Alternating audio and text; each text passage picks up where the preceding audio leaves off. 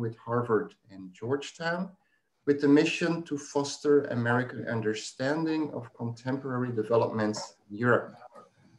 In 1999, the university merged this University of California Center for German and European Studies with the Center for Western European Studies, and as such established the Institute of European Studies. Later, in 2009, the Institute of European Studies and the UC Berkeley Institute of Slavic, East European and Eurasian Studies established together a European Union Center that meanwhile has become a Jean Monnet Center of Excellence. As such, we have become one of the leading centers for research and education on Europe in the Western United States through interdisciplinary public events, research programs, grant opportunities, and community outreach.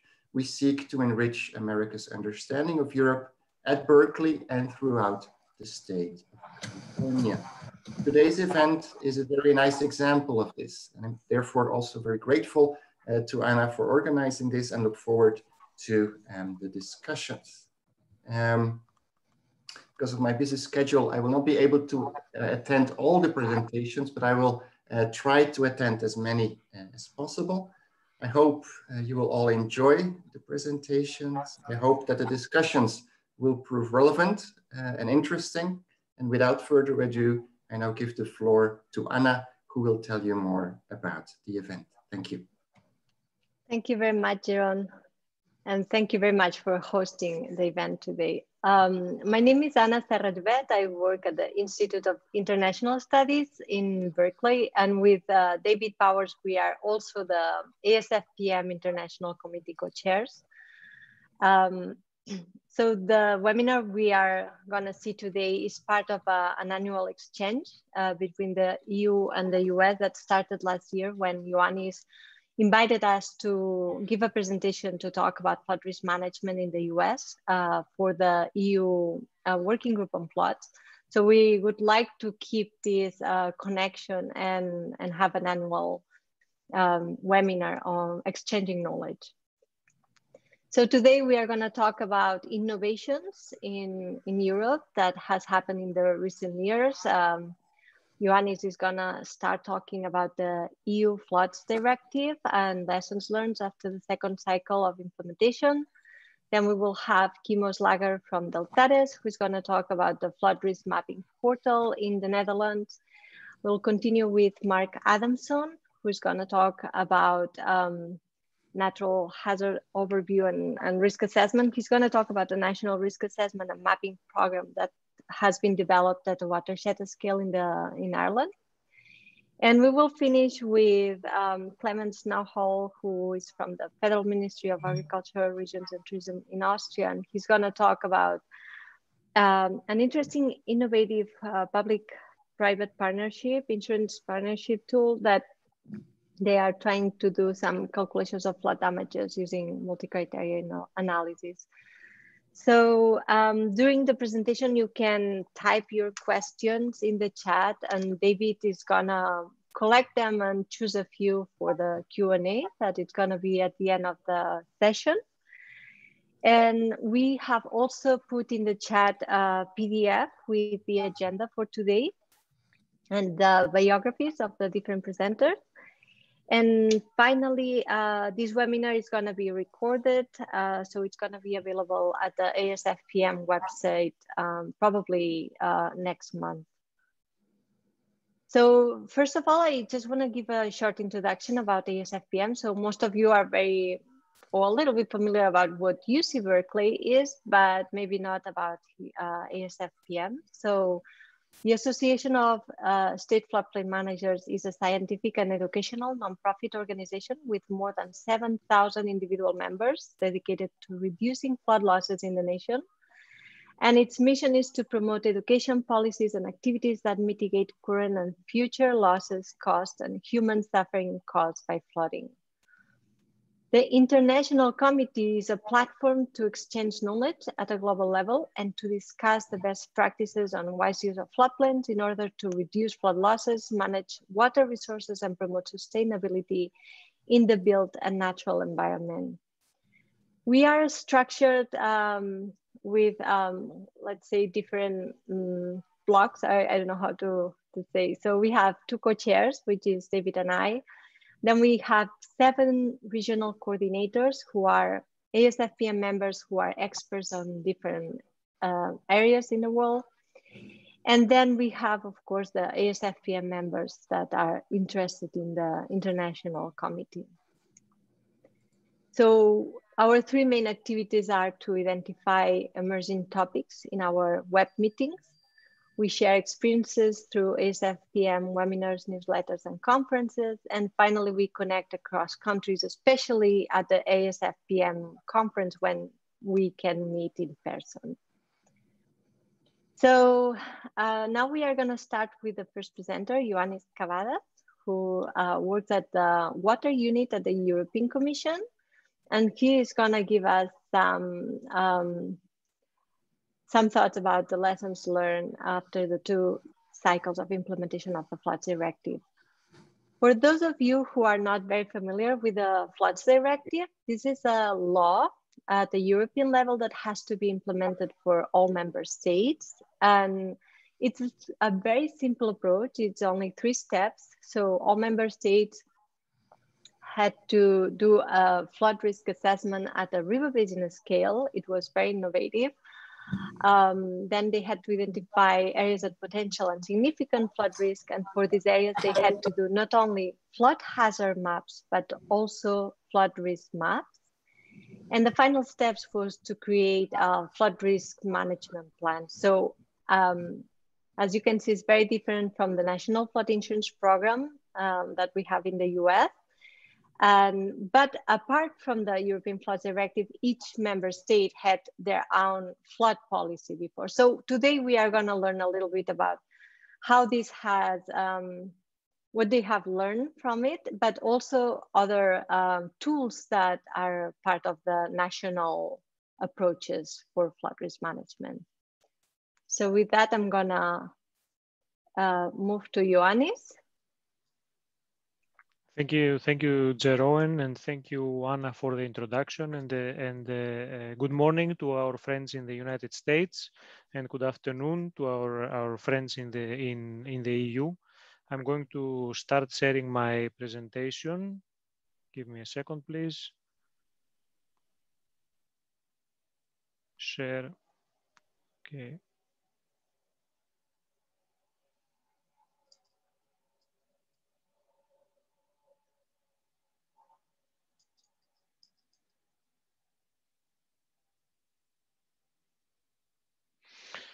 Okay, so I'm Ioannis Kavvadas. I'm a policy officer and team leader in the European Commission.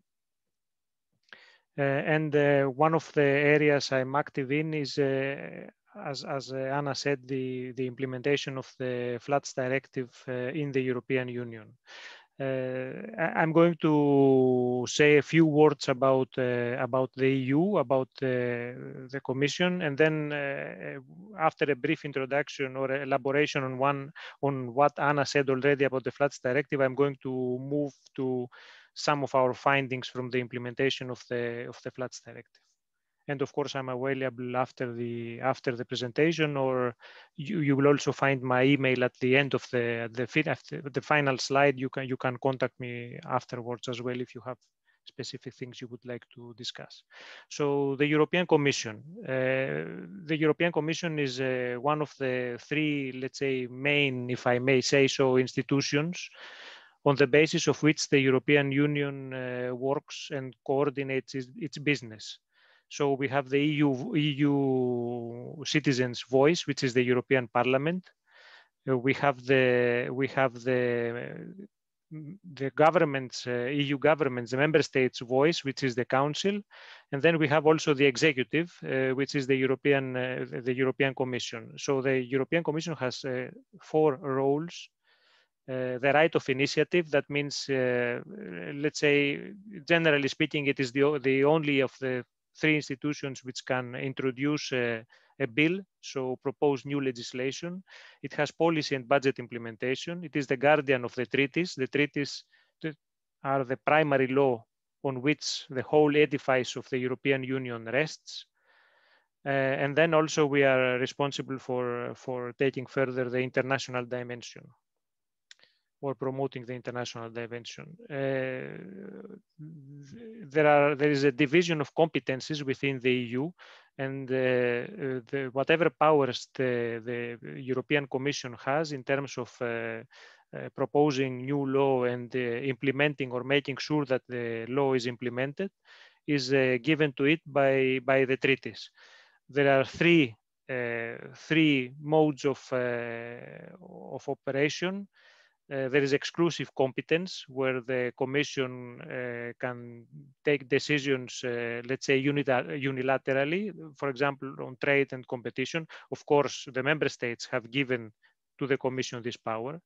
There is a shared competence, where the Commission is taking decisions together with the member states, for example, agriculture and environment. Environment is the area where I am active. So I'm an employee of the Directorate General for Environment in the European Commission. And then there is also supporting competencies like tourism and education, where the European Commission plays a rather coordinating and supporting role. We mentioned already the treaties, which is let's say the primary law in the EU, and then we also have secondary and tertiary legislation. But let's focus quickly on the secondary legislation, which is regulations, directives, and decisions. And then there is all those three are binding. And then there is also a non-binding element with recommendations, for example, on economic governance. So focusing on the directives are setting out goals that the EU countries must achieve. So they are largely, let's say, they are building the framework, but it is then for the individual member states to find out how to reach the objectives enshrined in the law. So in our case, we are talking about the Floods Directive. So here you have it. It's a framework building directive, and it showed in 2007 when it was introduced after a very catastrophic floods in Europe to do exactly that. So to establish a framework for the assessment and management of flood risks, and the aim was to reduce the adverse consequences from flooding. On four aspects: on human health, on environment, cultural heritage, and economic activity.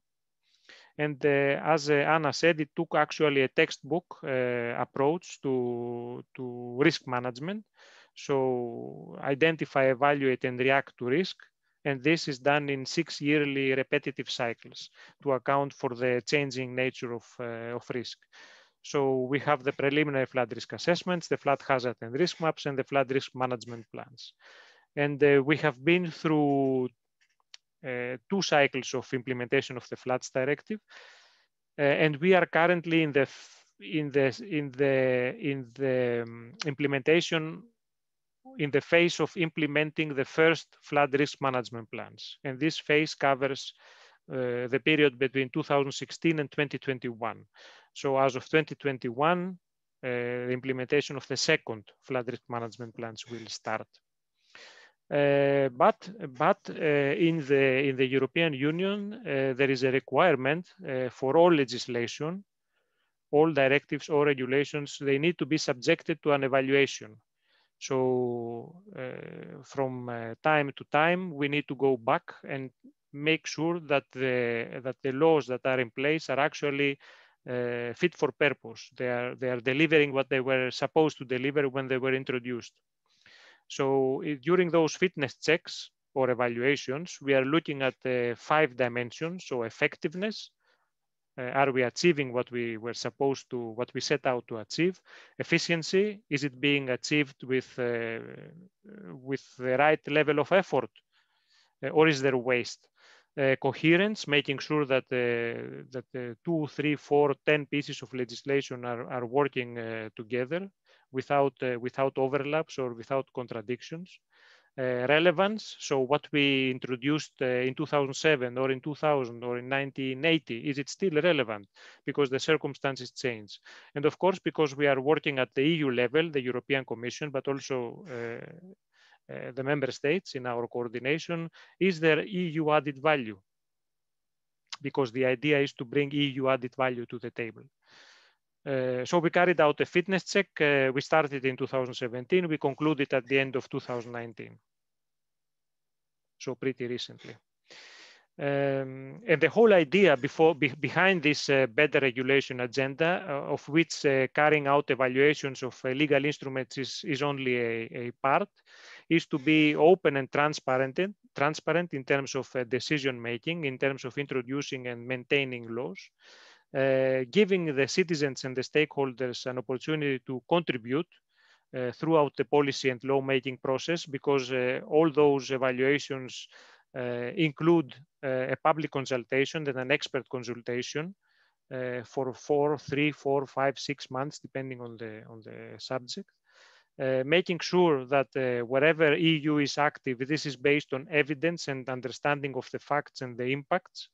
And also, last but definitely not least, looking at the regulatory burden on businesses, citizens, and administrations, which of course everyone wants to keep at a minimum. So on this slide, you see the, let's say, 2 headline conclusions of the fitness check. On the one hand, not surprisingly, perhaps, we found out that it is early to measure the actual risk reduction, which, as we said earlier, was the aim. Is the main aim, let's say, of the Floods Directive. But our analysis has shown that the flood risk management has greatly improved over the years across the EU since the introduction of the Floods Directive. And we also see that further efforts need to be expended in order to strengthen the awareness and improve the coordinated response to a changing climate.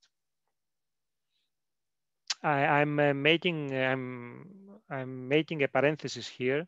As we were saying just now, we were saying that more work needs to be done in the area of climate change. The EU is about, or the European Commission is about to introduce its new strategy on adaptation. We expect this to be in 2 or 3 months, so in early 2021. We want to strengthen our efforts on climate proofing, resilience building, prevention and preparedness. So those are also aims of the Floods Directive in any case. Direct public and private investments to the goal just mentioned. We want to see more done in nature-based solutions, so no regret measures. And we are also we want to engage everyone, not only the citizens, but also the businesses, insurers, investors, and the cities as a whole. So we want to improve access to climate-relevant data. This would lead to better decision-making, better models, better forecasting, more awareness. And also to strengthen the integration of climate change into risk management practices across the board. So, in a nutshell, the new adaptation strategy will improve knowledge of climate impacts, reinforce planning and climate risk management, and accelerate action with a focus on and here's the difference, but compared to the existing adaptation strategy, we want to have a focus on solutions, on innovation, implementation, and prevention. So we want to become more concrete in our objectives compared to the previous adaptation strategy. So how would the landscape of flood risk management look without the Floods Directive? Of course, we can only hypothesize, because the Floods Directive is a reality, but we can be certain that there would be civil protection cooperation in place between groups of member states or between neighboring member states. There would be a fund to help rebuild after disasters. There would be regional cooperation and rural development funds, which exist as well. We are sure there will be research on floods. There are many renowned institutions in the EU which are conducting such research. International river commissions would be in place, and also national measures for sure to prevent and prepare the population in terms of natural disasters.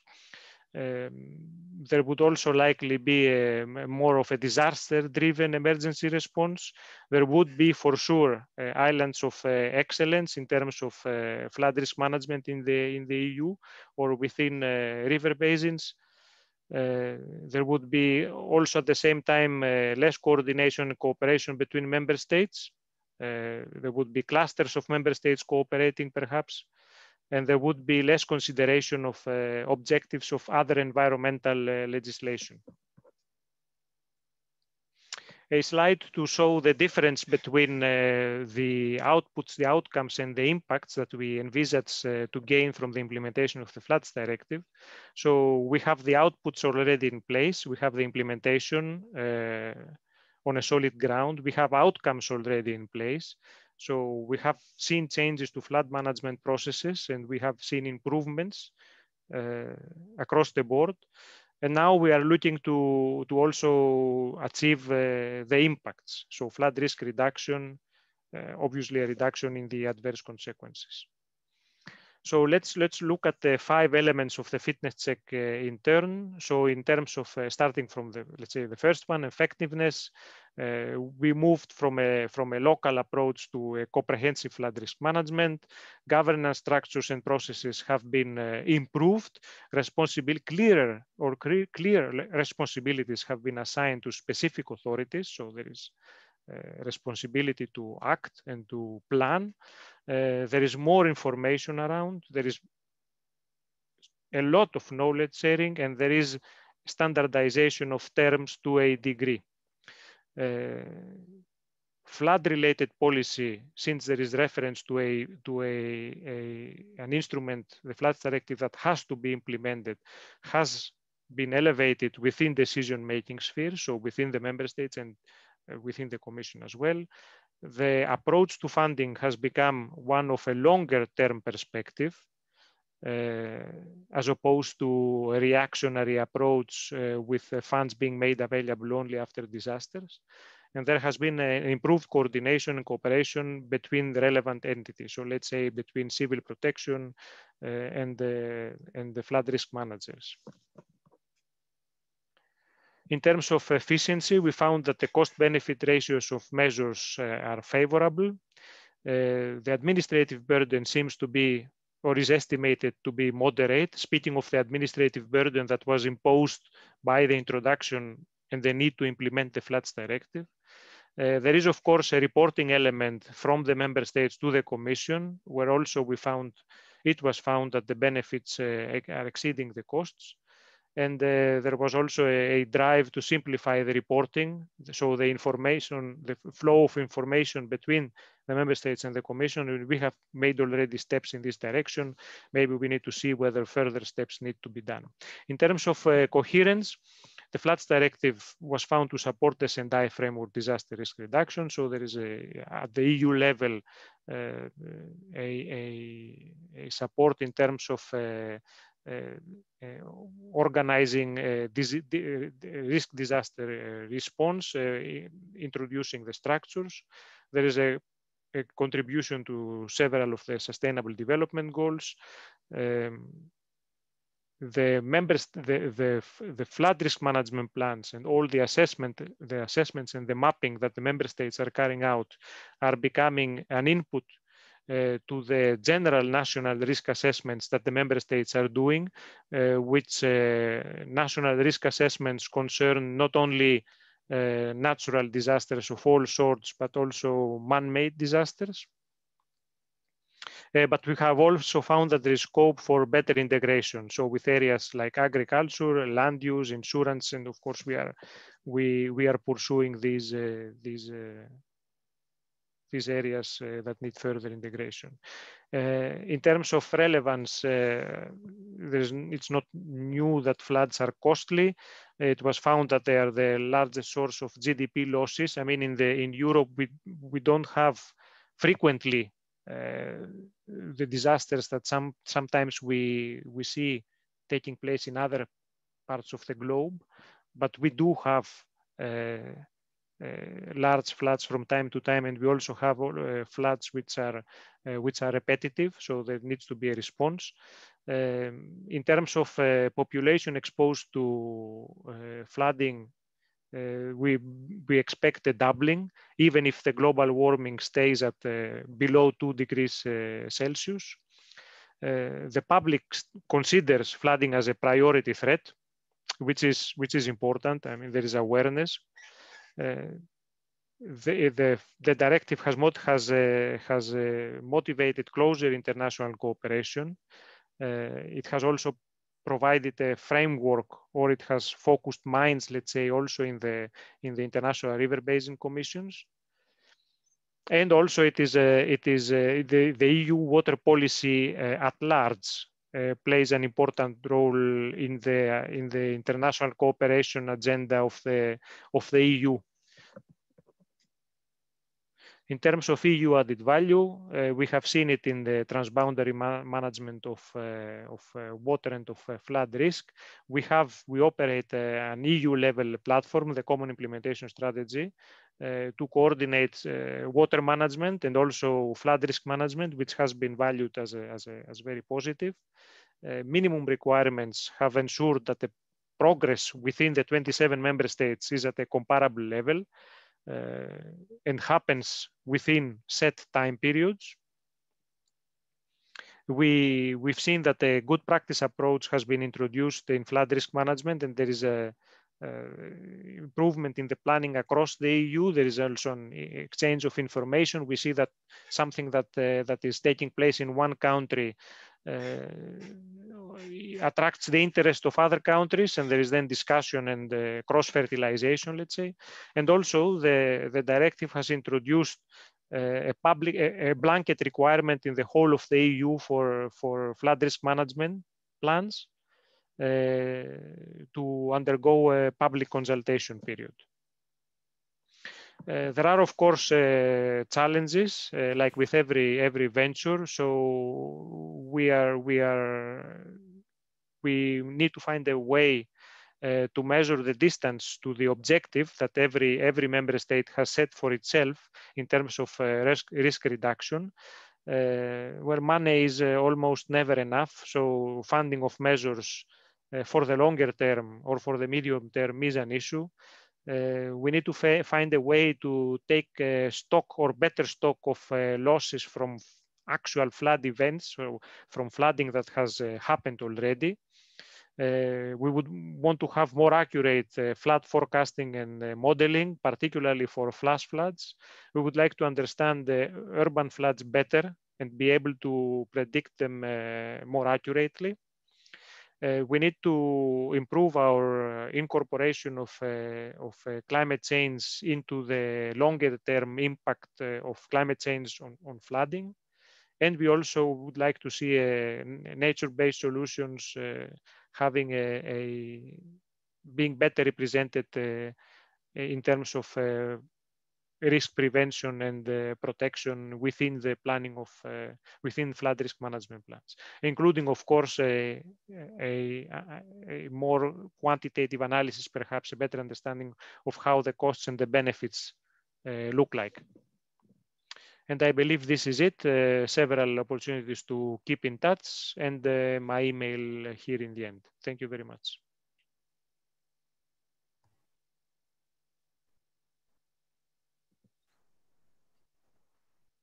Well, thank you very much, Ioannis. So we can move to the next presenter, Kymo Slager, who's gonna talk about the flood risk map portal in the Netherlands.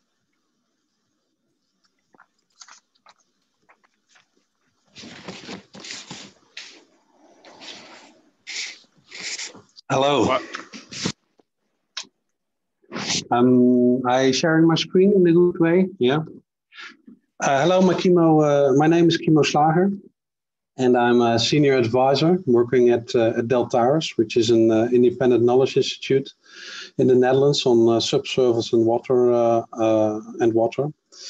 And I've been now for, from the start, basically, in the Netherlands, very much involved as an advisor for the implementation of the Flood Directive in the Dutch context. And this presentation is on behalf of the of all the partners in the Netherlands, which on flood risk, and that is the Ministry of Infrastructure and Water Management, the National Executive Agency Rijkswaterstaat, regional water authorities, provinces, and safety regions. Today, in my short talk, I will try to touch upon a couple of topics related to flood risk in the Netherlands, and specifically in the context of the European Flood Directive. First, a quick overview on flood risk in the Netherlands is presented, then how we have organized our flood risk management. And for supporting uniform flood risk assessment throughout the country and reporting towards Europe, the Netherlands have an elaborate information system in place that's called the Flood Risk Mapping Portal. And I finalized with some main lessons drawn from the second cycle implementation round. The Netherlands has experienced a couple of severe floods in the last century.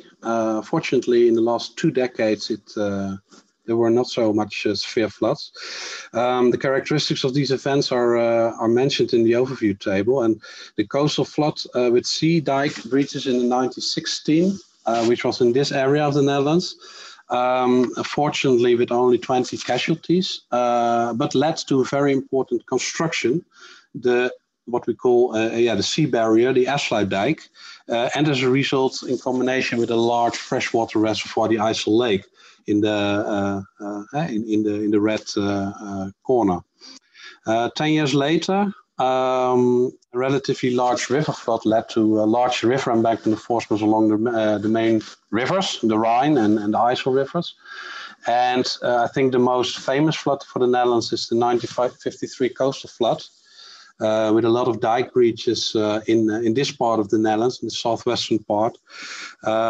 Which had a lot of casualties, a lot of damage for that time, 1.5 billion euros, and led basically to the famous Delta works, large sea barriers along the North Sea coast. In 1993 and 1995, we had some floodplain floods in the rivers again. Led to some considerable damage and a lot of evacuations, basically, 275,000 evacuations. But in the end, no dike breaches happened. So, everybody was safe, but there was quite some damage. And this basically led to, the nature-based solutions, what we call room for the river, but also in combination with enforcement of embankments. And last but not least, in 1998, we came across a kind of different type of flooding, where we it had a different mechanism. It was basically a large-scale regional drainage congestion after long periods of rain, where we had problems to store and drain and pump the water out of our polder systems, and that led actually to a huge amount of agricultural damage, mainly. This is the Netherlands. The Netherlands is 60% of the country is flood prone, and just to give you an idea, the Netherlands is just 1/10 of the size of the state of California. So we are quite a small country, around 40,000 square kilometers, and but 60% of the country is flood prone. Where 10 million, 2/3 of the total population, and more than 2/3 of the national the GDP is earned. Fortunately, these floods have very low probabilities. And due to comprehensive protection schemes, and also last decade supported with spatial planning regulations and disaster and effective crisis response and disaster management. Hey, Kymo, can I stop you for just a second? Somebody's reporting I think maybe part of your Zoom doc is overlaying your presentation. It's creating a mask here. Annoying, yeah. Let me see how I do this. I can probably minimize you and myself. There you go. This is probably better. Better? Much better, yeah. Thank you. My apologies. Yes. But we find that still in the current situation and in the future, we estimate that the most extreme credible fluvial floods, so from rivers, could be give some like 50 billion euro damage, more than 1 million people affected directly, and more than 3,000 casualties. And yeah, from coastal floods, even though the probabilities are very low, yeah, this can give significant problems with large damages and a lot of people affected and killed. Here you see a land use map basically in the flood-prone area, where you see basically the largest cities of Amsterdam and Rotterdam and The Hague. So yeah, the Randstad and also other large economic centers. At this moment, we have a comprehensive multi-level governance on flood risk management in the Netherlands, with a Ministry of Infrastructure and Water, mainly responsible for the policy guidelines. And in the context of the Flood Directive, responsible for implementation and reporting. Below that, or in the same ministry, basically, there's a strong national implementing agency, Rijkswaterstaat, which is responsible for managing the national water system, which are basically the coastal zone, the large rivers, and the large lakes.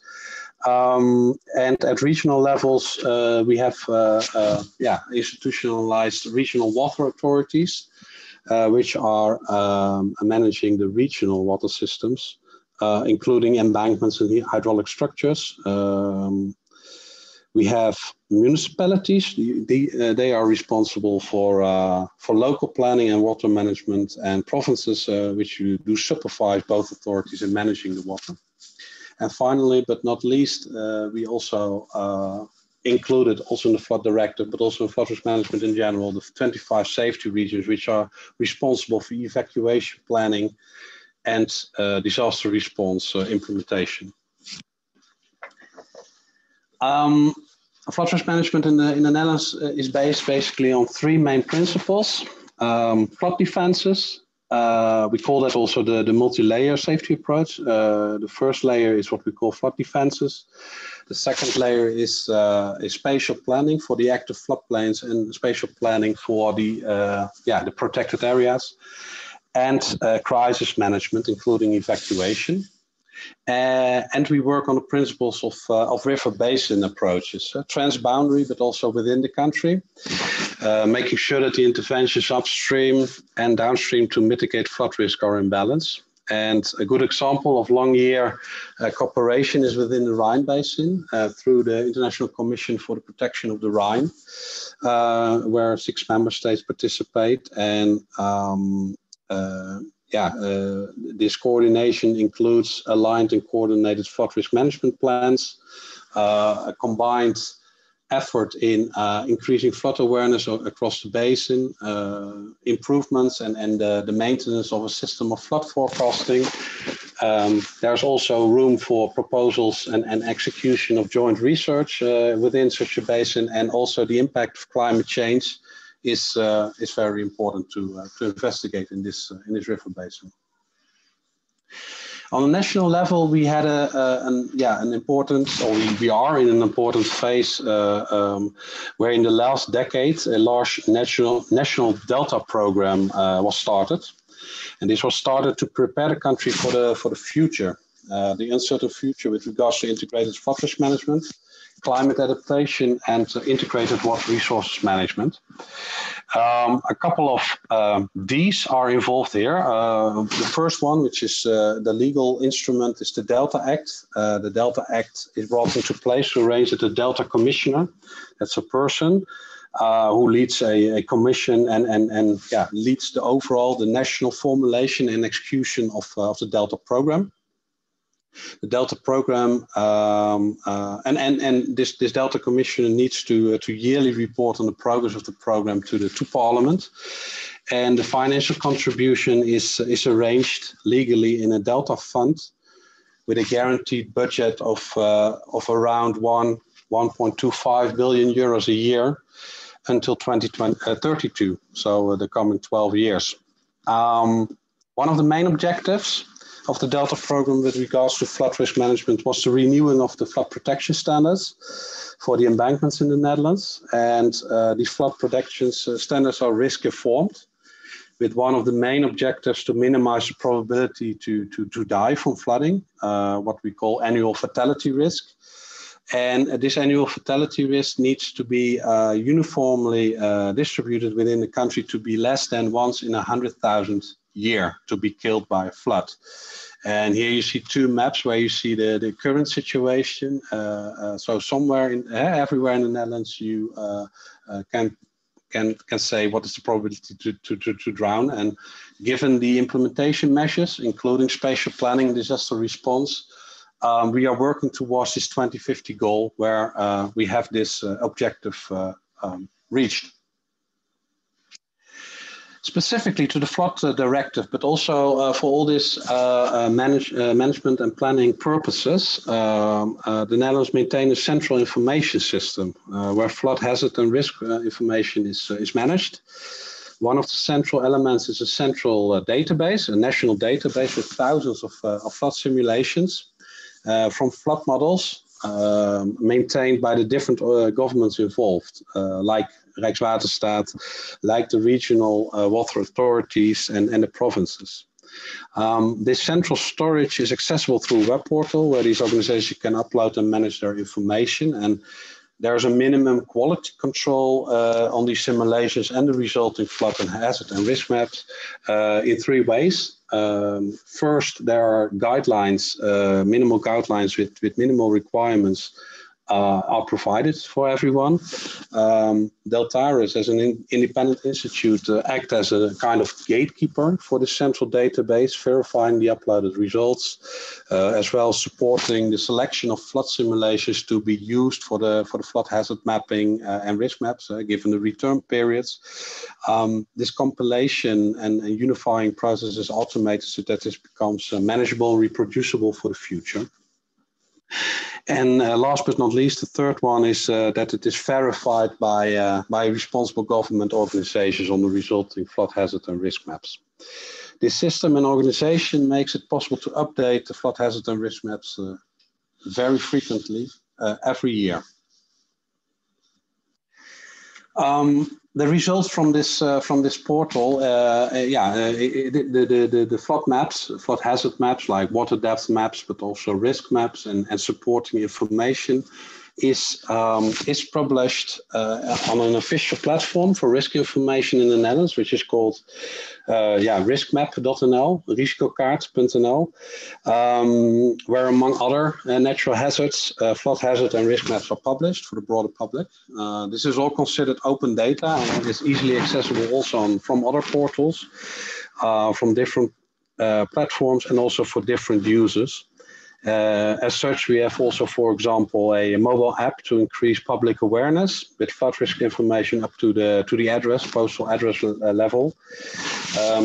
But the most important with this in this regard is that the information provided at the different portals and locations and websites is up to date and refer to the same source, this national database with simulations and derived maps.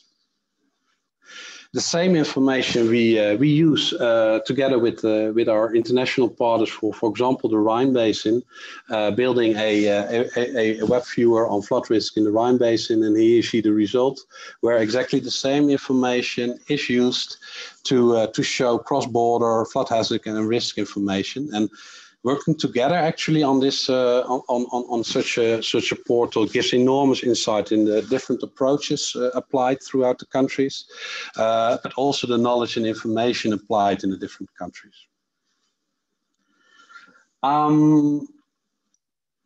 What is important regarding this flood risk mapping portal is that it is operated and maintained. And there are a lot of actors in the Netherlands working together in this flood risk mapping portal.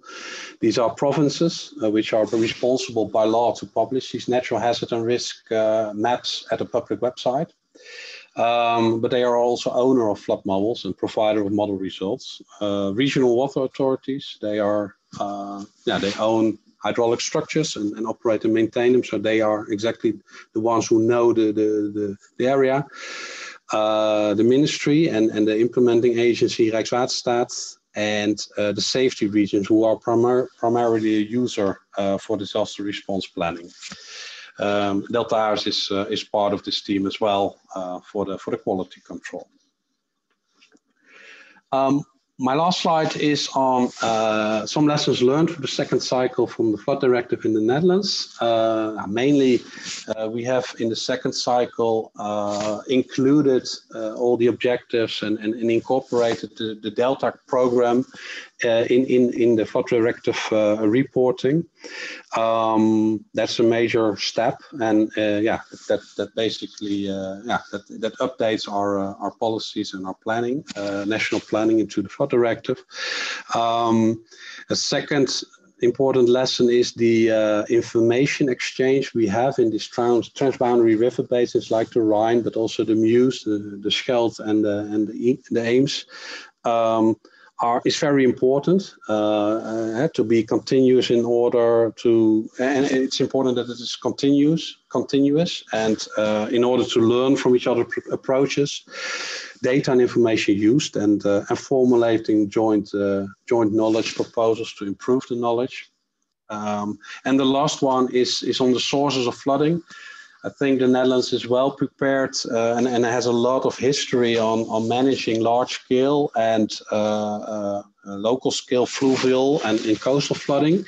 But more and more in the current times and also with regards to climate change, we see that also smaller scale fluvial and urban flooding events, also as they are perceived by our inhabitants, they become more important and more hazardous. And in the second cycle, we have performed some preliminary national assessments, but did not yet consider it as a potential significant risk.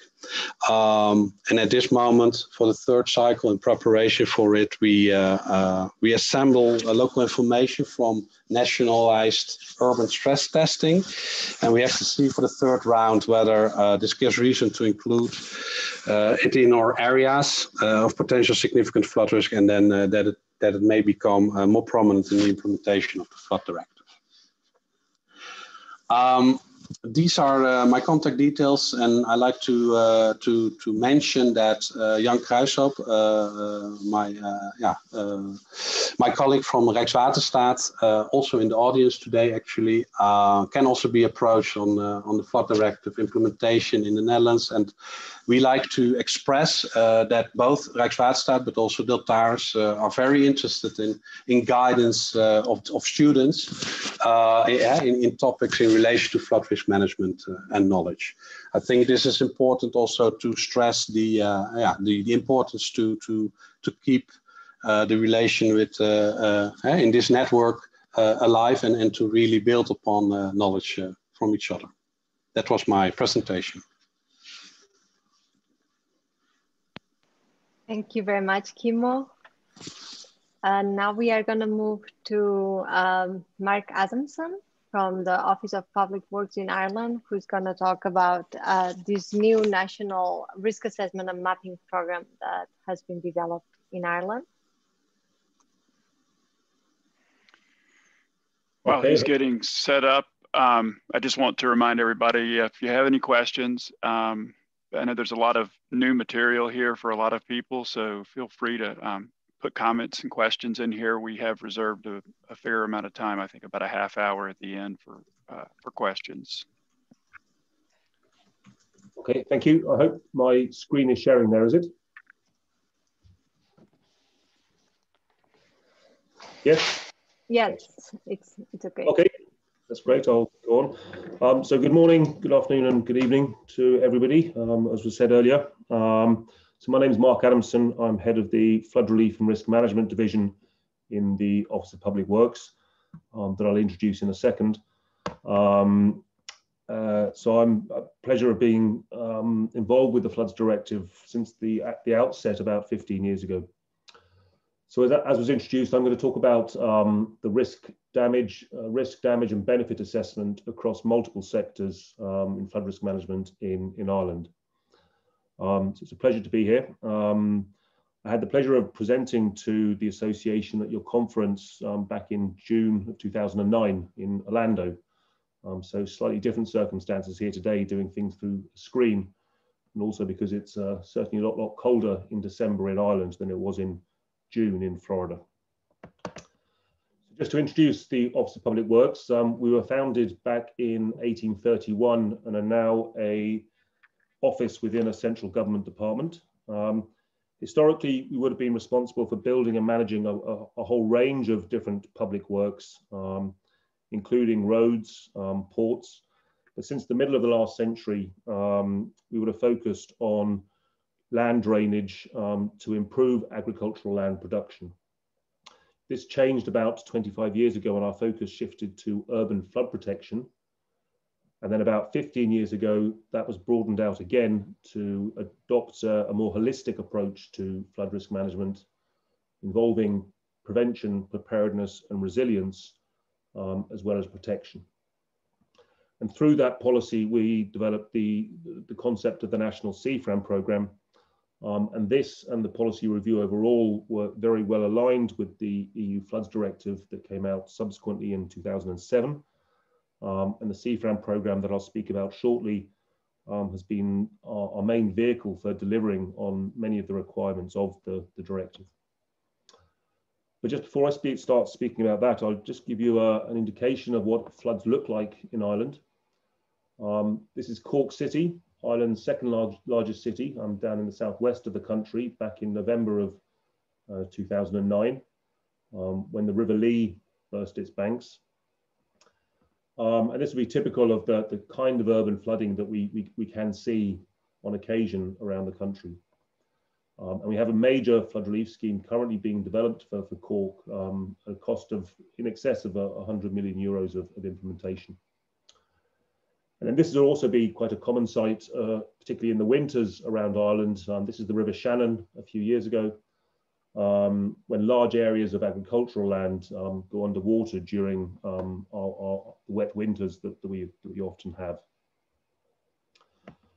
So to talk about the National CFRAM programme, this was a very comprehensive programme of assessment. We looked at the risk in 300 areas for further assessment, as we call them. These were the communities at potentially significant risk. And I say the programme is comprehensive because these communities are home to over 3 million people. Ireland's a small country, so that 3 million people represents about 2/3 of our entire national population. And the study involves detailed, dynamically linked 1D, 2D modelling of about 7,000 kilometres of river and 90 coastal communities, and the production of flood maps for a range of flood event magnitudes. 8 flood event magnitudes were looked at in total, from very minor frequent events up to very extreme, very rare events, with a range of different types of flood maps produced. Most of this information has been provided to the public through floodinfo.ie.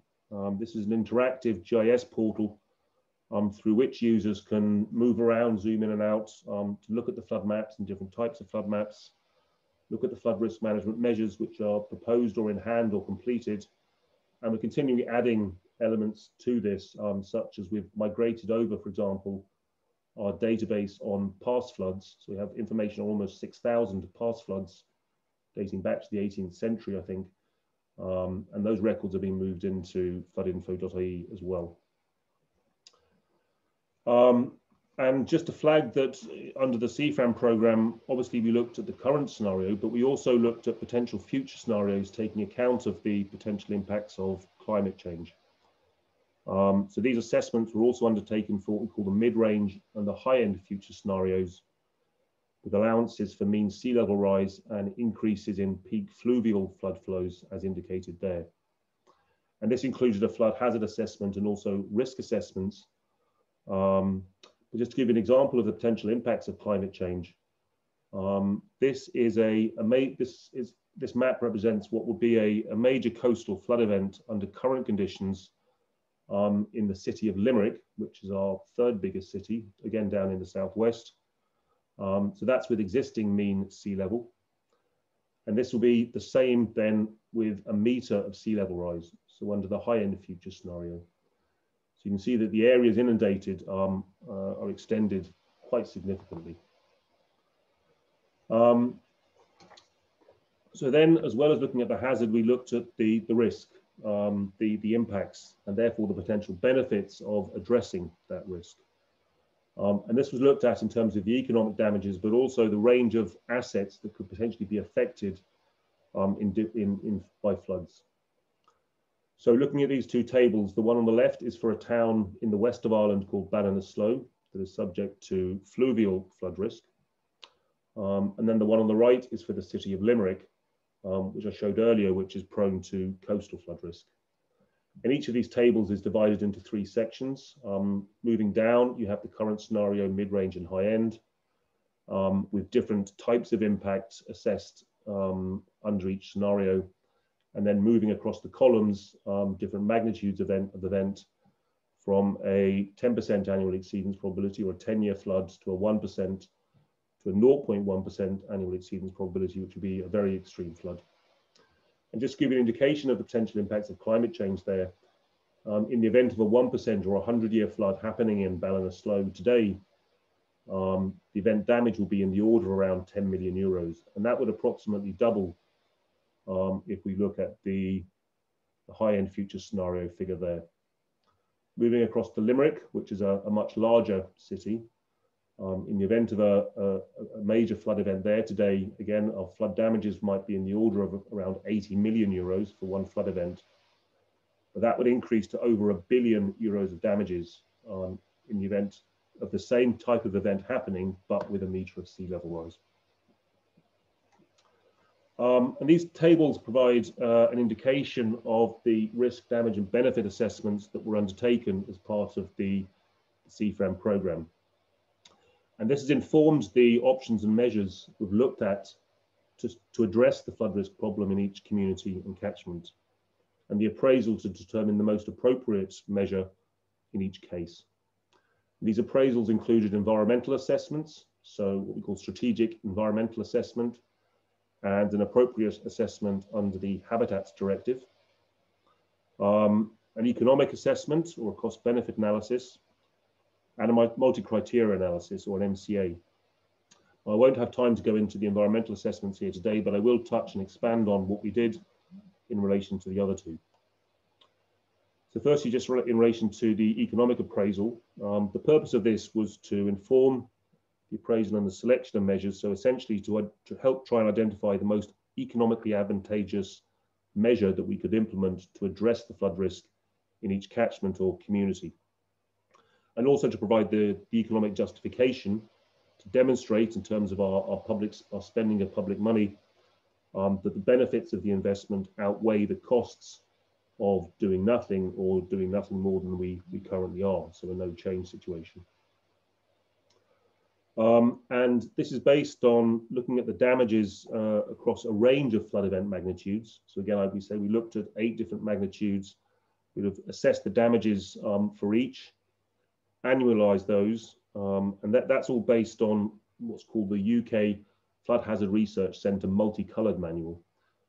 This is some work that's been developed over a number of decades, capturing information on the actual damages that have happened during flood events, and also from a bottom-up analysis in terms of analysing what damages a flood event could occur for different depths for a range of different property types. So the MCM, the multicolor manual as we call it, that provides a range of depth damage curves for a range of different property types. And again, we can apply that then to derive our damages for each flood event, annualize those, and they're then discounted across the project horizon, which was for us is 50 years, to give us our net present value of damages, which in turn would be the net present value of benefits were we to address that risk. And that in turn informs the benefit cost ratio. We look at that net present value benefit relative to the whole life project costs of an investment to manage or reduce flood risk. That has traditionally been the way we've addressed the economic appraisal, but we are currently reviewing this to try and enhance the assessment in terms of the inclusion of some of the intangible or indirect benefits that we don't already take into account. So for example, trying to include in a monetary fashion the impacts on human health, public realm, recreation, biodiversity improvements, and so on. So moving on then to the multi-criteria assessment. The purpose of this was to inform the selection of options for addressing the flood risk in each community through the assessment of options against a range of objectives. Now, the EU Floods Directive requires the member states to set out objectives aimed at the reduction of flood risk, but a range of different approaches have been taken in different countries in interpreting this in terms of looking at it from a perspective of risk reduction, the implementation of specific measures to reduce risk, or the achievement of specific standards of protection. In Ireland then, we've set 18 objectives, or I think it's actually 15 objectives, and 3 of them are divided into 2 sub-objectives, so 18 sub-objectives in all, which are based on the principle of risk reduction.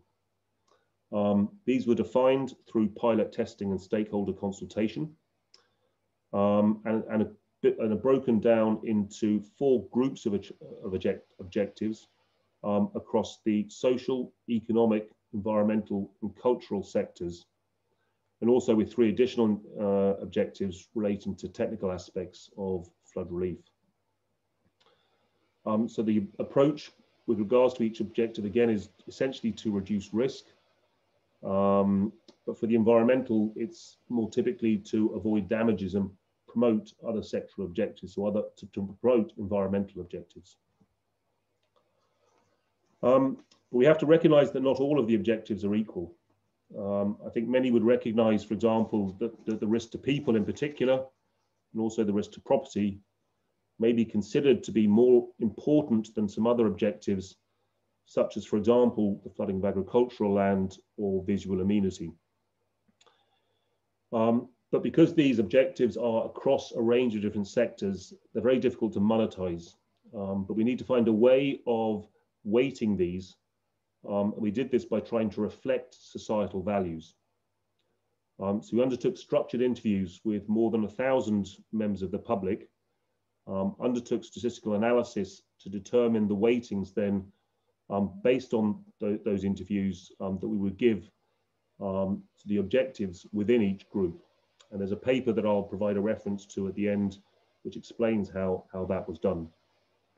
But I'd emphasize that we did use this method to look at the weightings within each group, but we did give equal weightings to each group. So we gave, for example, economy, society, and environment and cultural heritage equal weightings, and then just weighted them within those groups. That was to make sure that we maintained that equality in terms of the pillars of sustainable development.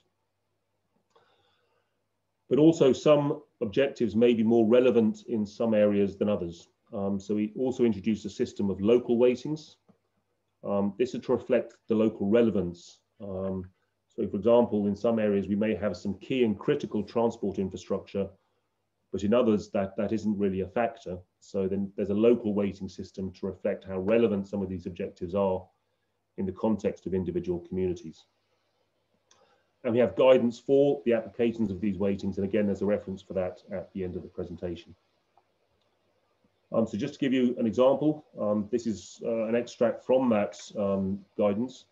You can see we've set the criteria, the groups of social, economic, and environmental, looking at objectives of minimizing risk to human health and life, minimizing risk to community, economic risk, transport infrastructure, and so on. Supporting the objectives of the Water Framework Directive, which is around water quality, supporting the objective of habitats and biodiversity, and so on. And that goes on with the second part of the table there.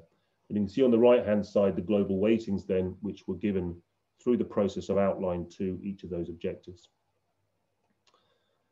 So the MCA, the multi-criteria analysis based around these objectives and the weightings were applied by scoring the various options or the various measures that we're considering as a means of addressing the flood risk in a given catchment or community according to the degree to which that option goes towards meeting each of the objectives. And scoring those on a range of +5 to -5, it could be any number, where +5 is obviously where it fully meets that particular objective, -5 where it does significant damage or increases the risk under that objective, with a -999 to effectively take an option off the table if it has unacceptable impacts. And we apply this scoring and the global weightings and local weightings to each of those objectives that I flagged earlier. And these are then totaled up to give us an overall multi-criteria analysis score, which effectively is a representation of the benefit or impact of a particular measure on balance across all of the objectives, all the societal, economic, and environmental and cultural objectives that we've flagged. And this then goes on to inform the selection of our preferred measures, along with the economic appraisal, but also very importantly, professional judgment. This is a structured framework, and if as with all structured frameworks, it can be prone to abnormalities coming through. I mean, in general, it proved very well. So the outcomes of the MCA and the professional judgment tended to align very well. And also very importantly, by local engagement and consultation. This is obviously extremely important to ensure that any proposals for measures we want to be taken forward to address the flood risk for a community are of course acceptable to that community. We don't impose works on people. So just to conclude, the outcomes then of this appraisal process, this assessment of risks, benefits and impacts, and the working through of that under our objectives to identify measures for flood risk management were all identified in the flood risk management plans that were referenced by Ioannis earlier on. So these set out the strategy and measures for management of flood risk around Ireland, with a large number of additional flood relief schemes to be implemented, along with a range of non-structural measures. And I'm happy to say the government have underpinned funding for this through the National Development Plan, with a commitment to €1 billion for the period of 2018 to 2027. So just to conclude, these are the references I alluded to earlier. The first gives more detail around the MCA process. The second on how we determine those global weightings. And the third then will give you access to the flood risk management plans if you want to see how they look. I think the PDFs of the presentations will be circulated afterwards. So thank you very much. Great, thank you so much, Mark. So we will finish with the last presentation and then we can move to the Q&A that I see there are a lot of questions in the chat right now. So the last presenter is Clemens Neuhold. He's from the Federal Ministry of Agriculture, Regions and Tourism in Austria, and he's gonna present a tool that has been developed to calculate flood damages with a multi-hazard criteria. So hello, everybody. Hi. I'm ready. Are you? Thanks for the welcoming words. Thanks for the opportunity to present on what we are doing in Austria when it comes to mapping. I want to focus my presentation on a tool to assess exposure, not only for floods, but also for other natural hazards. And the main goal, the main aim of this tool is also to raise awareness in the amongst the people living in Austria. We do have hazard information available in Austria on 3 spatial scales, addressing different objectives and having different purposes. We do have it on a local level since the late 1970s. We do elaborate so-called hazard zone plans, which are in high detail. I will show a map in the next slide. We do have maps on the regional level, the flood hazard and risk maps, which also fulfill the requirements of the implementation of the Floods Directive. And we have on national level, the Natural Hazard Overview and Risk Assessment Austria, which is the already indicated public-private partnership together with the insurance sector in Austria. On the local level, we set up so-called hazard zone plans, which build upon the knowledge based on two-dimensional hydrodynamic flood modeling. We calculate out of the water depth and the flow velocity, the so-called intensity, and this is the basis for delineating hazard zones in settlements and outside to inform the people which are participating in this process on the hazard, on the exposure they are facing.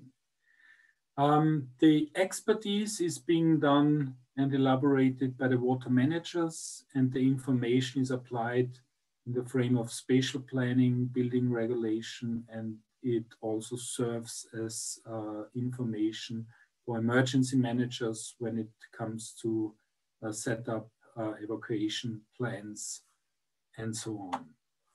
You see here an example of medium municipality in Austria.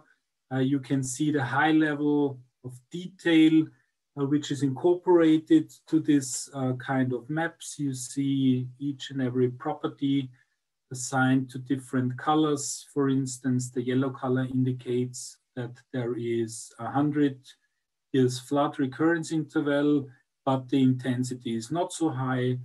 The red color indicates that the intensity is high, so you can you have to face a high flow velocity or even also combined with high water depth. And we also indicate areas behind dikes. In Austria, we try to protect settlements against 100 years flood, but we also indicate what happens if it's overtopped or if it fails by the yellow-red areas which account for 300 years flood. So people are aware that there is not a total safety and they have to also adapt to this kind of flood by object-oriented measures, by flood-aware spatial planning and a lot of other measures. Then we come, we come to the regional level. It's also, of course, based on hydrodynamic modeling. However, as it covers roughly 40,000 kilometers in Austria, we are having around 100,000 river kilometers in Austria to deal with. It's mostly based on also two-dimensional hydrodynamic modeling. It's a tool for public information and awareness raising, but not of this high level of detail.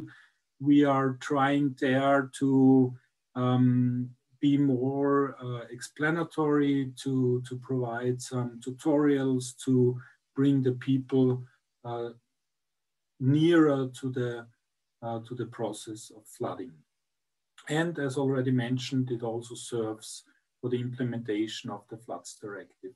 For areas where there are hazard zone plans available, we of course use this information and transfer it into the flood hazard and risk maps. I will show you now some examples how we try to bring this information to our public.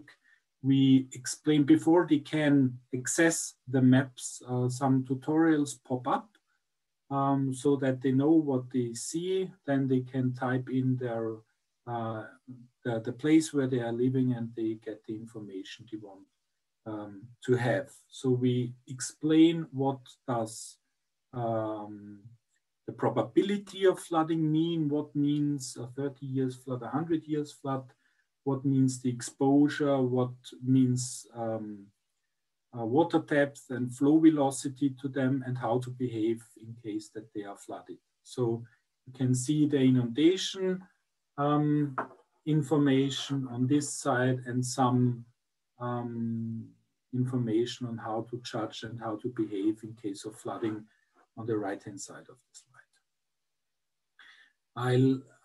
This is an example from a more alpine area. So we do have a lot of tributaries to the main river stem.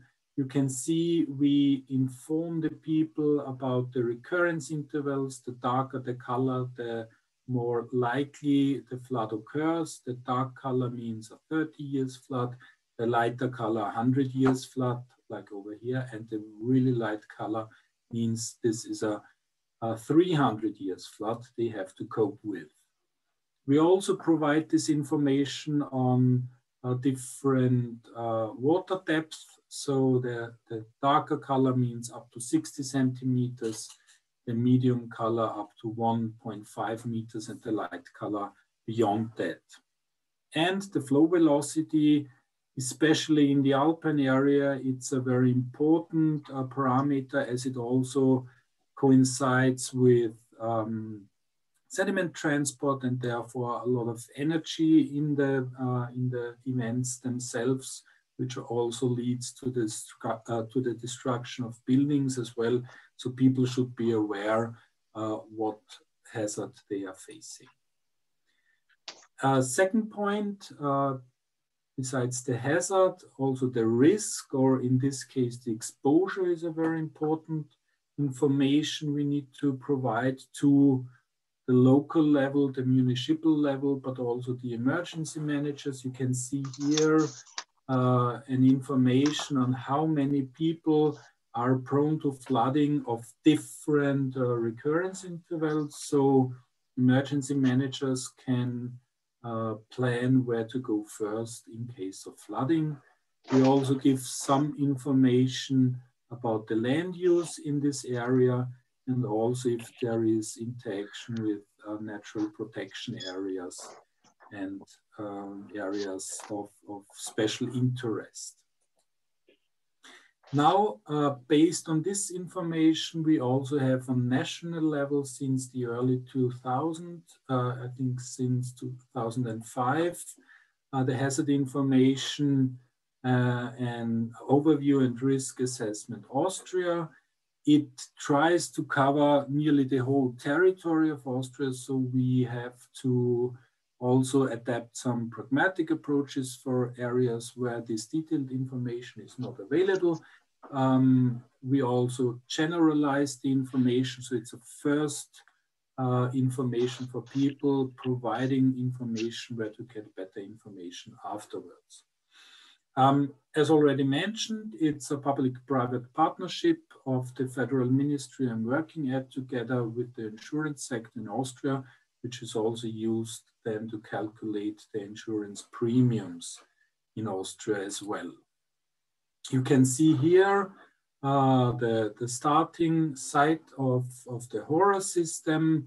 We started in 2005 with some information on flooding.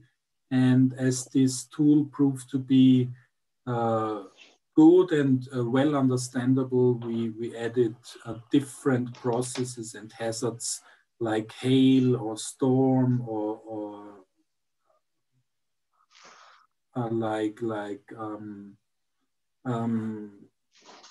also alerting systems, snow cover, and so on and so forth. And here you see the information that is provided by the implementation of the Floods Directive and the more pragmatic information that has been done in the HORA system. This system currently is under revision, so it's been set up based on the state of the art, and we are trying to give a better feeling to the public.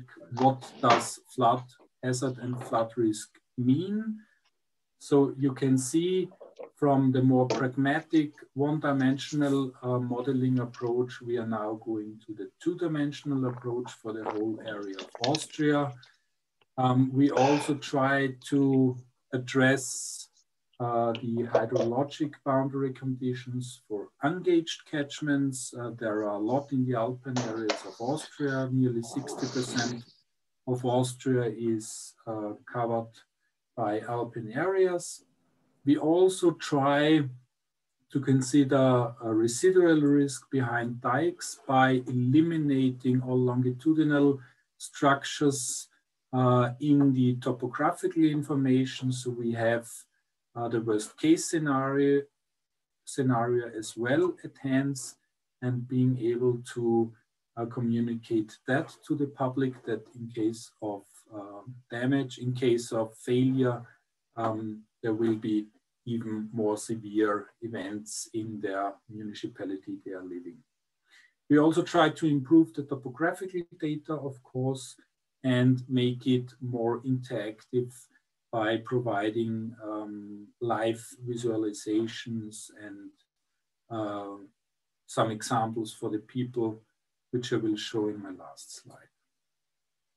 This is the current developments in future, and I'm talking here about the near future of the next 2 or 3 years. We are trying, or we are aiming for the improvement of risk assessment. So in the near future, it shall be possible not only to have the exposure and the inundation areas, but also the inundation per building in the inundation area. So you should be able then to incorporate some damage functions and assess the risk appropriately. It is also possible in the software system, in the software surrounding, to set up measures like sandbags shown here and assess the implications of the overall flood risk. It's more or less also a learning tool for emergency managers, how their actions will impact the overall flood situation in the area they are dealing with. What is very important but very difficult to calculate is how the drainage system behaves in case of flooding. So we do have this information at hand where the whole drainage system runs, but we did not yet incorporate it to a hydrodynamic model. So this should be coupled then with the drainage system as well to not only have two inundation areas, but also the interactions when water comes out in areas of a city where it's not raining heavily. And of course, the incorporation of surface runoff is a major goal for the further development of the system. I can show you here a short film before coming to my last slide, how this is being done dynamically in the simulation, in the modeling of the overall system. You can see here always the implication by coloring the buildings, which is in reference of the water depth, which is expected at this building. So you'll see that there is a high level of detail of the whole topography available, which is then fed into the model itself. And this is really important to say. This model is set up for the whole area of Austria, which covers more than 80,000 square kilometers. Coming to my last slide, the near future, hopefully, of this system will give you the option of choosing the area of interest and then receiving an information like that.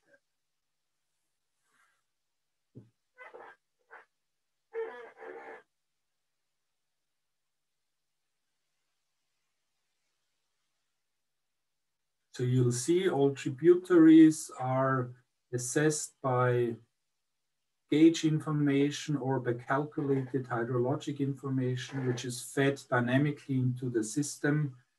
This can be chosen totally freely, and everything that is in the range will be incorporated to your calculation, and also in the delineation of the inundation areas as well as in the coloring of the buildings, so that you know in the end what risk are you facing, where are your hotspots, and what you have to do when it comes to flood risk management. Thank you very much for your attention. Oh, thank you very much, Clemens. That was really interesting to see all these visualizations. Thank you, the three of you, for all these, sharing all this knowledge about your countries. I think we tackle a lot of the most hot topics in the US, which is climate change, residual risk behind levees, stormwater management, and then of course, how we exchange knowledge at a real business scale between different boundaries, administrative boundaries, either countries or states in the case of the US. These are all topics that we still have to work a lot on the US, and we can learn a lot from the EU. I think that I just have one quick question before I give the word to David. You mentioned that you have a lot of issues, Clemens, about sediment because of the orography of Austria. So do you use clear water models, or do you take into account sediments when you work on fluid dynamic models? It depends. In the alpine areas, of course, you have to also model the sediment transport, and you also have to model the overlay of tributaries with the main river stem. So you have in the whole process of the hazard zone plans, you have to set up worst case scenarios. So you model sediment input from the tributary to the main river stem, and you calculate what does that mean for the water level, what does that mean for bridges when there is a jam, and scenarios like that. So it clearly depends. We use both in the end. Yeah. This is very interesting for us in California because we are having a lot of issues about floods after fires. This year has been especially severe in terms of fire season. And so we expect to have some mud flows and debris flows in some areas of California because the rainy season is about to start.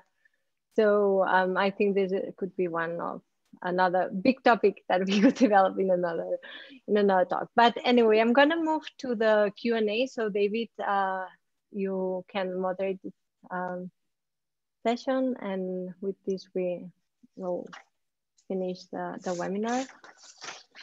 Yep, that sounds good. I'd like to thank everybody for some really good presentations, and we do have a lot of questions in here. And looks like some of them have been answered as we go. So if I say something here that has been answered somewhere down in there, just, you can point out that there's an answer, or a link or something in the comments, which the comments will also be posted to our website at the end, so everybody can get access to these links and such. Petmano asked, and he's directing this at Ioannis, but I would also encourage anybody else that has a viewpoint on this to weigh in. Can you talk a little bit more about funding from the EU to the member states for the purpose of implementation of the Floods Directive? Thank you. Yes, I can. I'll start like this. There is no dedicated fund which member states can draw upon to finance measures for flood risk prevention, awareness, or protection. Let me just show a slide very quickly. Sure. Which will add some graphics to the question or to the reply. Okay, just a moment. Share screen. It must be this one. Yes.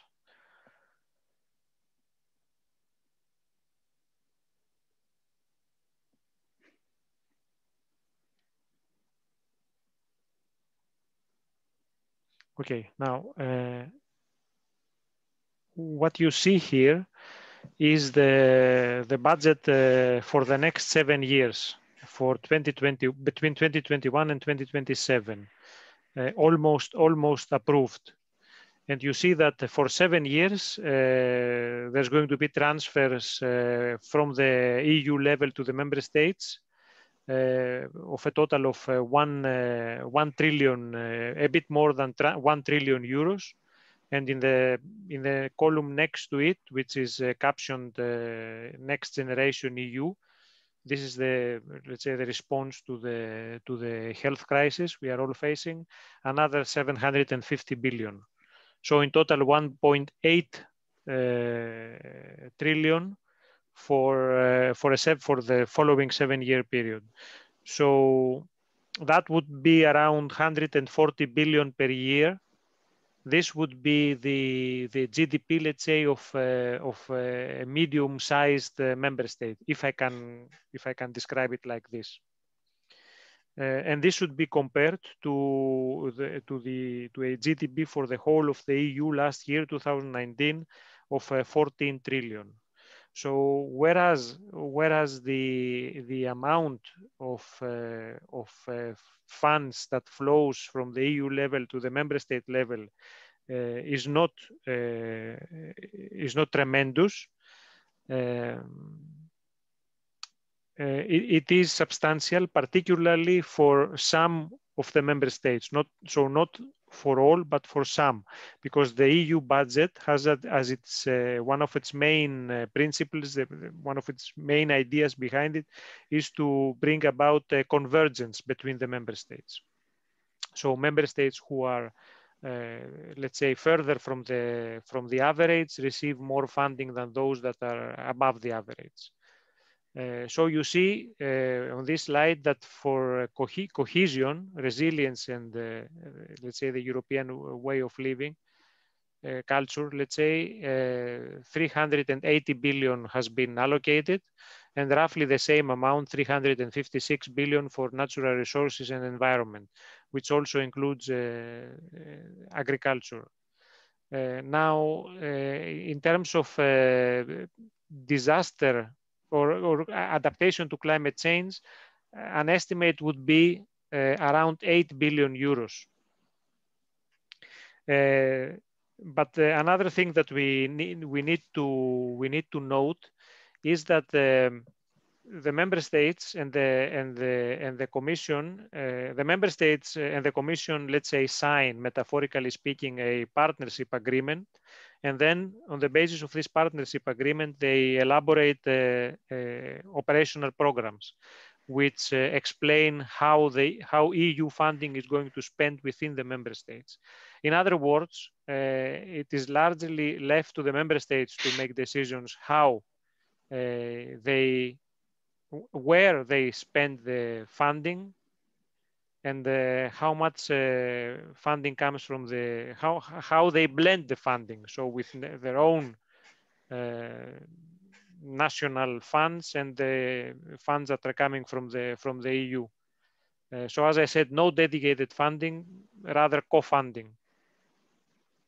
And this can cover everything, can cover physical infrastructure, can cover regional cooperation, can cover capacity building, so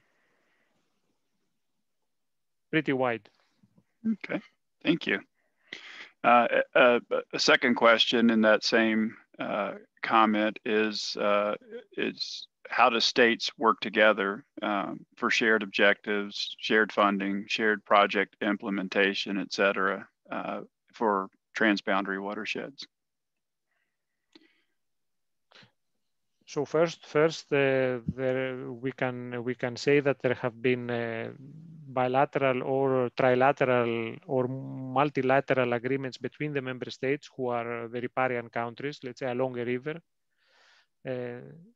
Then we have more in terms of a more formalized cooperation. Or more organized, if you like, cooperation. We have the river basin commissions for the larger river basins. Those are the two largest are the Rhine, where the Netherlands is part of, and the Danube, where Austria is part of. And those river basins, those commissions, they are elaborating their own international flood risk management plans. Within which they also have measures at the level of the River Commission. Beyond that, and at the entire EU level, I refer to this, but very briefly in my presentation, we have a common implementation strategy which dates back to 2000 actually. Within which we are organized in a main coordination group and in working groups, and we have also a flood working group through which we conduct our cooperation. So we have twice a year meetings, and we have also a digital platform where we upload all the information. It's public, actually. You can find in detail all the discussions, all the presentations, all the workshop reports. Everything is public for everyone to see. And this is our main conduit for cooperation. Great. I'd like to also put in a plug. We have a presentation scheduled for our conference in May. Two people, I think they're on the call today, Adrian Schmidt-Britton and Mark Daniel Heinz, are going to present from the International Commission for the Protection of the Rhine. And so we're looking forward to that. We're going to have a track that's specifically oriented towards transboundary flood risk management. So hope people can join us in May. And we do have the chair of the flood protection group of the Rhine Commission amongst us, Jan Kreishop. Excellent. Just for your information.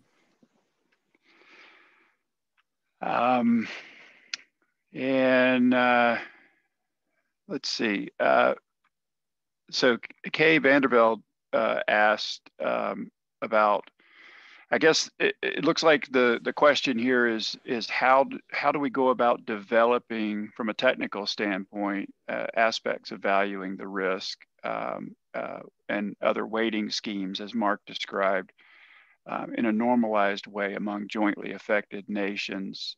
Is there a standard low, medium, or high risk threshold? Is that dealt with on a state-by-state basis? And any references? I know that Kay is beginning her study in this area, and so as a student, she would like to continue to read and do that sort of thing. Can I take that? Okay. I've partially answered the question, I think, in the chat further down. The directive does refer, in terms of probability, to high, medium, and low. These aren't specified, apart from the medium being not greater, I think, than 100 years as a return period. As part of the EU overview that was done for the flood mapping a few years ago, and again, this is published on the website that Ioannis just referred to, it does list out the range of flood event probabilities that different member states have adopted as their interpretations of high, medium, and low. So that's available and compiled in a document on the Commission's website. The issue of risk is somewhat different. The directive does require member states to identify or define and identify areas of significant risk. But what represents significant risk in one member state can be very different from another. So if you take Ireland, for example, where the level of risk overall would be only a fraction of the level of risk that the Netherlands faces, where clearly flooding is a potentially existential issue, the definitions of what's significant in both countries may be very different. So there isn't a common definition of high, medium, or low risk. That is left down to the competence of the individual member states. And just looking at the follow-on part of the question around joint investments, this isn't something I can speak to personally, because the border area between Ireland and the UK is by chance actually has very little flood risk in the area. So we don't have any joint cross-border flood projects, although we have obviously cooperated in terms of flood risk assessments and so on. I know this has happened in other member states. I'm not entirely sure whether they have adopted joint assessments of risk, appraisals of damages and benefits and so on, or whether they're done twice, if you like, separately, using each member state's legacy approach on that. I just don't know. I'm not sure if anybody else would like to add anything to that. Clemens? Thank you. I think there is different levels on how these issues are being treated. I think from the Austrian perspective, joint measures are being implemented mostly based on projects being funded by the European Union, like Interreg, which supports the implementation of various smaller measures, and also LIFE as a funding scheme is also very valuable. But when we, for instance, in Austria, implement a measure in the border region, we have to make sure that there is no negative consequences for the downstream country, or we have to coordinate with the downstream country how to compensate. So there is more or less on an administrative level, tools and instruments at hand. From the implementation of the measures, it's all being set up via state treaties. So it's funded by the states themselves. Like, for instance, we do have a big project in the planning phase together with Switzerland, so along the Rhine, in the western part of Austria, which is the bordering river. And if this project comes, it will cost a little bit more than 1 billion euros. So this is a very big project which has to be funded by the administration itself. Yeah. Excellent. Jan, yeah, go ahead. Yeah, Jan Kruishoop from the Netherlands. I'm president of the working group on the high and low water of the International Rhine Commission. Good to hear that Mark, Daniel, and Adrian are going to present the Rhine Commission in the EU meeting. I've got an experience in the Netherlands because we are downstream, and you know, it could be very effective for us to encourage the Germans, or perhaps even the Austrians, to do a lot of investments, so they keep the water in their country, and it's not so very fast in our country. And we try to do that. We try to invest with Dutch money in Germany, but then there is a border and a state border. That's very difficult. And as Clemens said, we are depending on national tax-raised money, and it's about 60 or 70 euro for each inhabitant each year. So it's not so much. It's like it's even less than you're going to the fitness or whatever. But what I wanted to say is that between the European funding and the national funding, there's no funding, let's say, for a river basin. And we had an audit by the European Court of Chambers, and we had a discussion with them, and we gave them the advice. Perhaps it's possible to set up a kind of a river basin fund connected with your flood risk management plan. But perhaps it's still a wish, but that would be something in between the European funding, which is for us sometimes very difficult to attach to. And we're not reliant on it. We want to rely on our own system, and that's why we have in the Netherlands a totally tax-funded system. But that's different in all the countries. Great, thank you. Another question here, and I guess I should preface this by pointing out that the way that flood risk management in the U.S. is done through the NFIP is the National Flood Insurance Program. So insurance is a very important part of our flood risk management approach here in the U.S. and it is a federal insurance program. I know that insurance is something that's looked at differently in different areas. So I'd like to kind of put this question out for broad answers from the whole panel and talk a little bit about how insurance is used to reduce risk. Is it federal? Is it required? Is it, so on and so forth? Well, perhaps I can start. In the EU, so we don't have flood risk insurance at the EU level.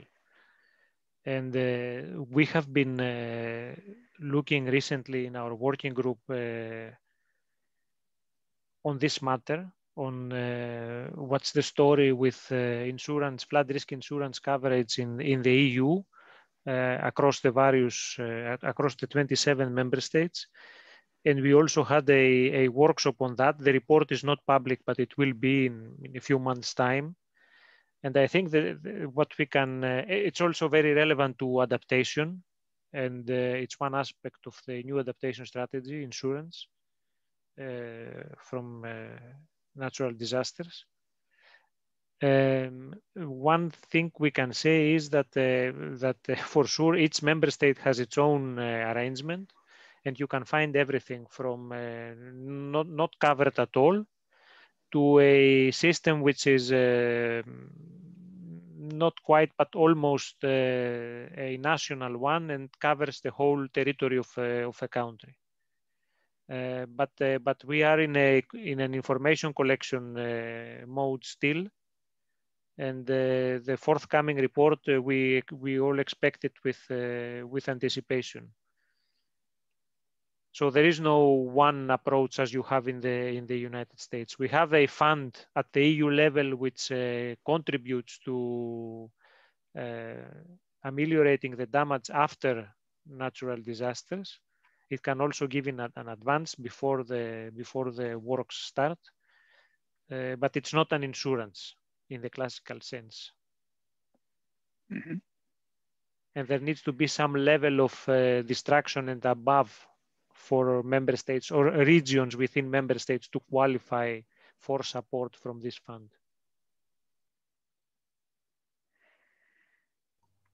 Go ahead. To provide input from Ireland's perspective, I've kind of answered the question in the chat a little bit. We wouldn't have a state insurance program, a state-funded insurance program. The state would provide humanitarian aid for those who suffer flooding and need to evacuate from their homes. But that isn't intended to be insurance. It isn't intended to cover the entire cost of the damages. It's really a social payment. Flood insurance in Ireland operates through an open market, through commercial providers, normally bundled in with the standard home insurance packages. We have seen over recent years that it is becoming increasingly more difficult to get for those who are identified as being in flood-prone areas or have experienced flooding on a number of occasions. And that is a growing issue, which in itself is an incentive, if you like, to try and ensure that planning and future development occurs outside of floodplain areas. And we have statutory guidelines around spatial planning and flood risk management. Adding on the Austrian case, I think it's quite similar, like Mark describes. It's covered by the property insurance and it's kept at a very low level. So if it hits you, you will get back a very low refund. However, in the end, the state is stepping in, and if it's a catastrophe, it will cover most of the direct damages you suffered. For companies in Austria, if they are in flood-prone areas, it's obligatory, so they have to insure against flooding, but it's on the private market, like in Ireland.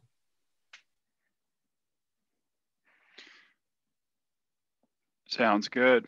Well, I think that's the questions that we have. We've got about 9 minutes. If anybody has anything that they want to add to it, I would like to thank our panelists for some really interesting presentations and for a great discussion and for staying up a little later than your normal workday, I guess. So we appreciate it. Sorry, go ahead. No, go ahead. I was saying that I have a couple of slides to share, so maybe it's a good time now. Yep, absolutely. So I just, before we go, I just want to remind that our next event is gonna be in the spring.